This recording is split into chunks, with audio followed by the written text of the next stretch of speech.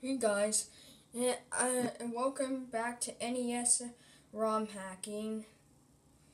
So, yeah, I have hiccups. Right now, I'll be showing you how to edit the text in NES games. Also, this coin blowing is a little distracting. These hiccups are annoying, but I'll tell you how to edit the text. Like, you can even use a table layer if you want.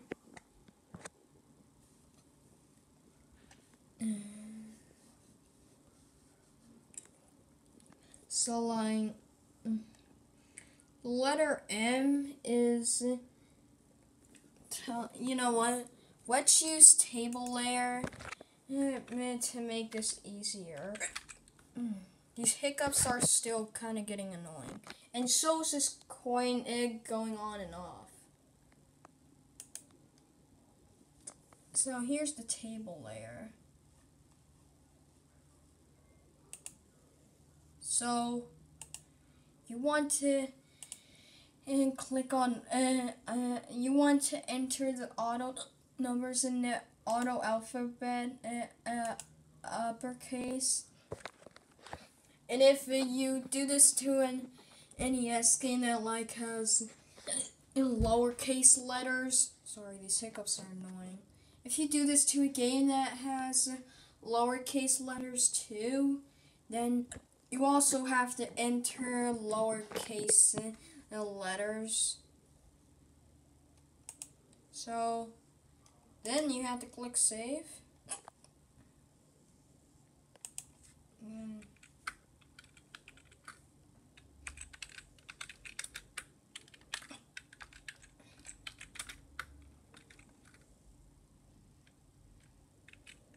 You enter the name of your file. Sorry, these hiccups are so... Oh yeah, if you don't know how to enter those, you might...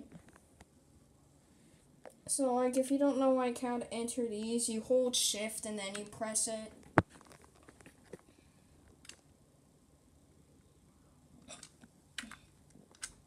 And if you hold shift and then press the letter, it makes it uppercase.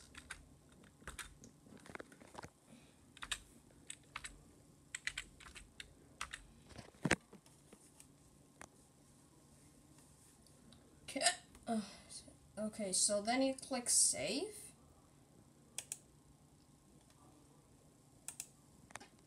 Now the name is still Mario and we want it to be Spiny. And the problem is you can only fit 5 letters in here. But the good thing that the name Spiny has 5 letters, so we're safe with that. So we want to load a table file.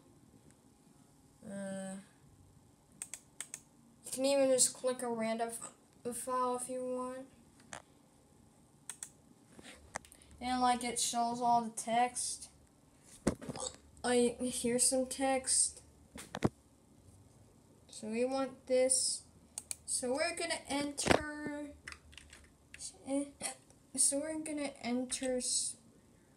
Spiny.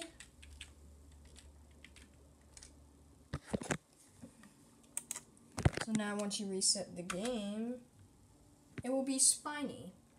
So there you go. And that's it for now.